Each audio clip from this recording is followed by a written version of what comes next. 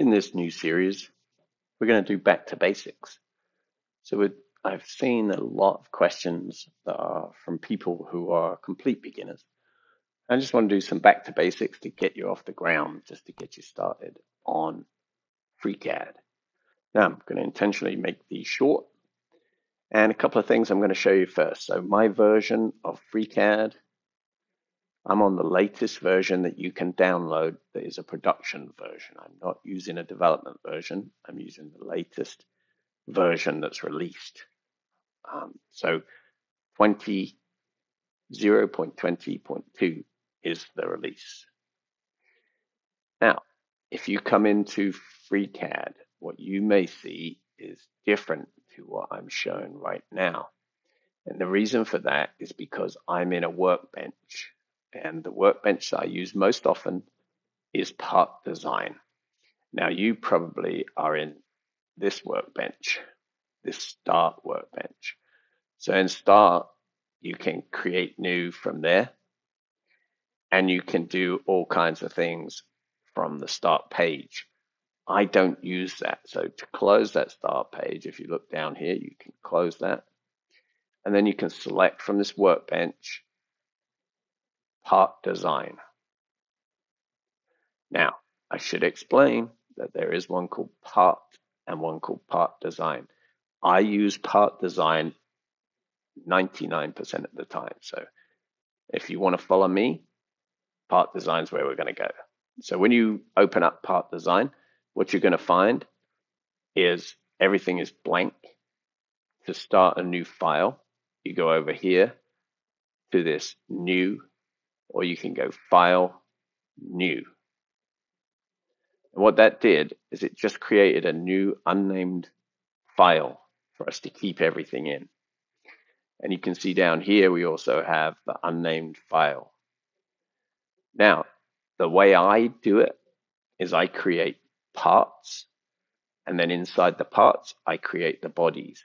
You may see some people creating bodies directly in this file. You can do that, it will work. However, some of the assembly systems that we have available require you to have parts. I like to start the hierarchy with a part and then a body. And the body goes in this tree. This is my model tree. The part, the body is underneath. Now, to create our first model, and that's what we're going to do, is we are going to create a sketch. So I'm going to hit the create sketch. And immediately I am presented with the planes on which I can draw. So if I look at the XY plane, if I pick that first one, that's the XY plane. I'm going to say OK. And now I'm drawing in the XY plane. Another issue that some people starting out will find is that this may be zoomed out so that it's too small. If you look down here, you can see I'm 169.71 millimeters by 100 millimeters. So that means my size here is a reasonable size for a small part. If this is very, very small, if you're zoomed in this way, it can go to micrometers like that. And you don't want that to be the case if you look here.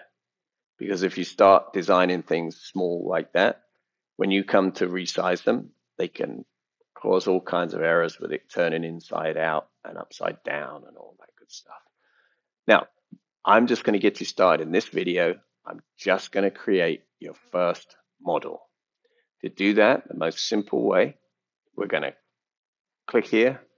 We're going to take the centered rectangle. And to do that, you click on the center point of the rectangle, and then you just open it up and stop. That's all I'm going to do. I'm going to close that, and then I'm going to hit this first icon here, which is pad. And I'm going to pad that. It defaults to 10 millimeters, and it defaults to that in the direction that it's going away from. This here would be the XY plane. It's gone 10 millimeters high. That's all I'm going to do in this first video. I just wanted to show you how to create a model. So if you're enjoying this, if this is useful to you, let me know. I'm going to produce probably 5 in this series that just take you through creating your first model, and then it's going to be creating a pocket, and then I'm going to show you how we constrain a sketch. If you like what you see, subscribe to the channel, and I'll see you in the next one.